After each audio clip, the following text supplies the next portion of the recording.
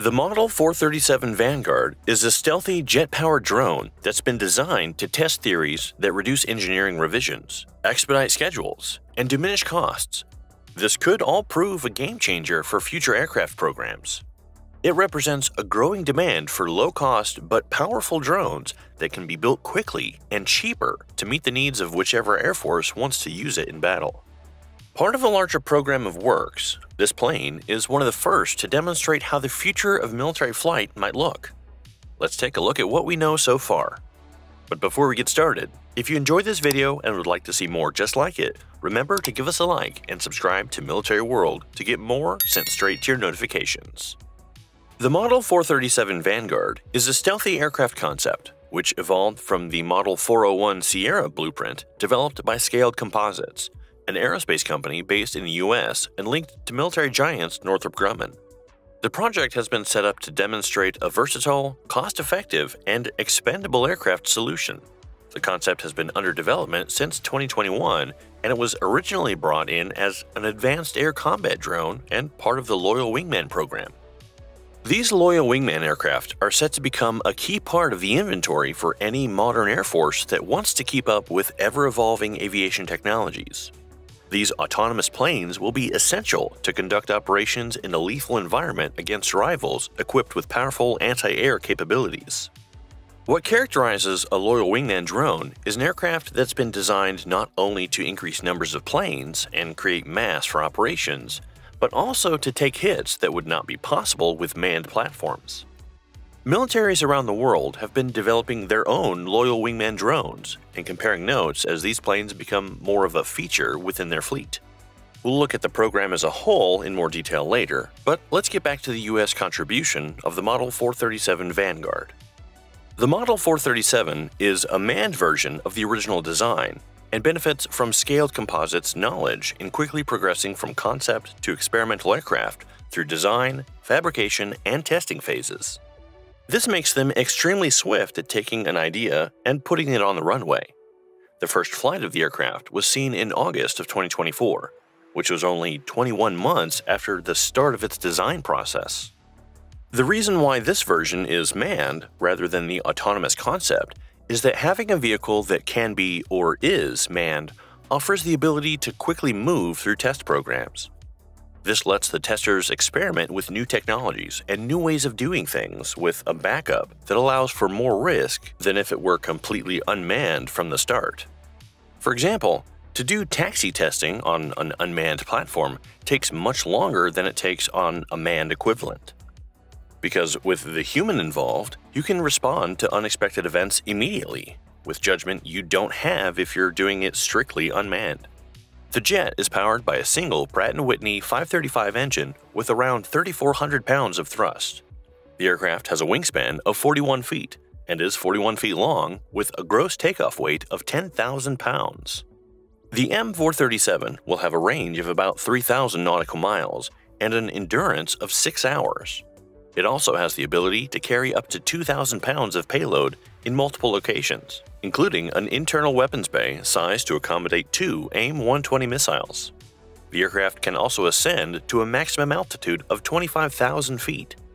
The development of the plane has allowed Scaled Composites and its parent company Northrop Grumman to pioneer new aircraft design techniques, including aerodynamic and structural evaluations, the crafting of the fuselage and tail assembly of the aircraft, integration of systems, and the orchestration of both ground and flight tests.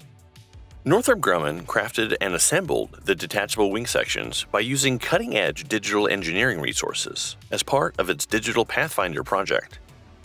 Using these digital tools and manufacturing techniques, the company constructed the wings for the plane within a fully digitalized ecosystem. This team environment saw Northrop Grumman, alongside customers and suppliers, get involved in the design, construction, and testing of the wings before the aircraft's first flight. This Digital Pathfinder initiative could be important for the future design of similar aircraft. It's allowed the demonstration of the huge benefits of a fully digital engineering ecosystem. It's already been proven to reduce engineering changes, speed up schedules, and lower costs, so massively increasing advantages for future aircraft programs.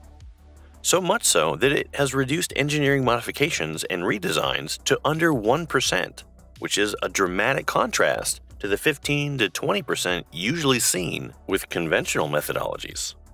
This all plays into the loyal wingman ambitions seen by the U.S. Air Force and its equivalents around the world.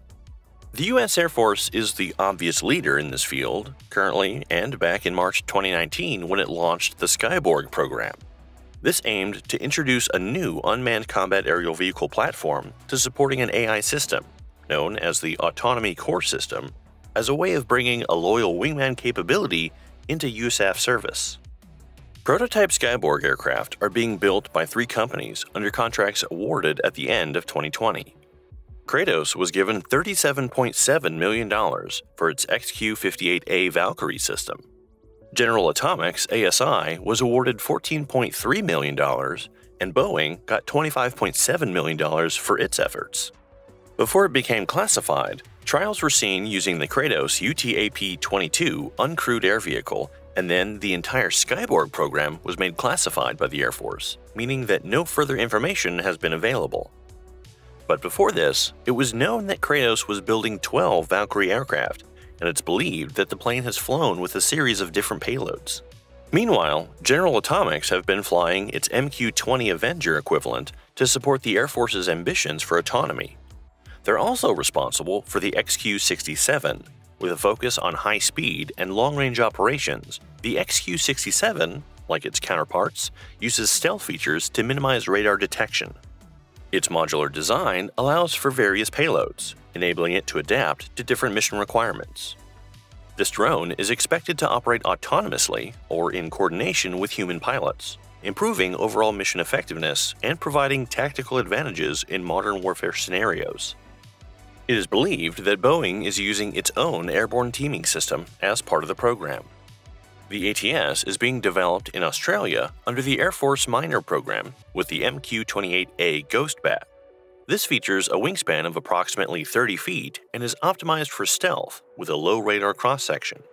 The Ghost Bat can carry various payloads, including sensors and munitions, and has a range of around 2,000 nautical miles. Powered by a turbofan engine, it can reach speeds of over 620 miles per hour.